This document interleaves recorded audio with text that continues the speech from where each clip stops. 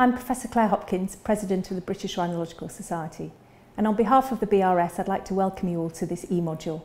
This is a club that no one wants to be a part of, but we've been living in unprecedented times that have seen a dramatic increase in the number of people living without their sense of smell and taste.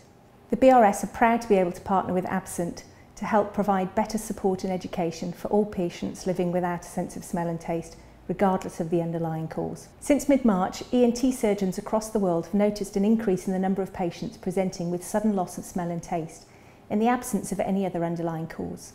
We noticed this first in Iran, then Italy, and then in the UK, mirroring the incidence of the Covid-19 pandemic, and leading us to suspect that Covid-19, like other viruses, could directly damage the sense of smell and taste. In the last 3 months, as a result of huge international collaborative research, we've been able to prove that Covid-19 can indeed cause this damage, and we've learnt much about the disease. We know that a patient presenting with sudden loss of smell and taste in the last 3 months is almost certainly likely to be suffering with Covid-19 infection. More than 19 out of 20 patients will test positive. Of patients that have Covid-19, we know that at least 50% will develop loss of smell and taste. This is more common in patients with mild disease, with about 2/3 of patients reporting loss of smell, and only about 1/3 of patients with more severe disease. We don't really yet understand if this is simply because those who are more severely affected are perhaps too ill to notice their loss of smell and taste.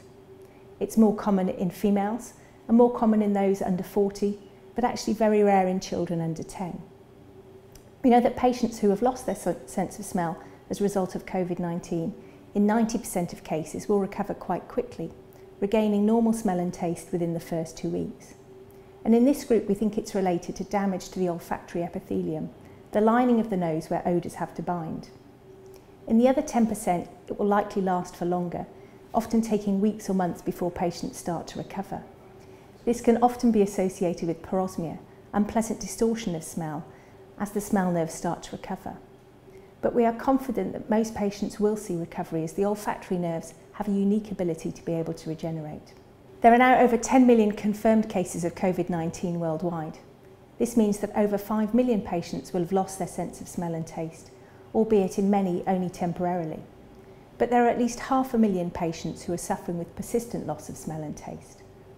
This comes at a time where many ENT practices have shut down or have very restricted access, and many primary care doctors will be unfamiliar with how to help provide support. So these e-modules have been set up to try and help fill that gap, to provide support and education for patients so that they can self-manage their conditions. Many patients may find it difficult to get support from their families, who simply find it very hard to understand what's going on. So also it's very important to be able to reach out to other patients in the same condition and support each other at this very difficult time.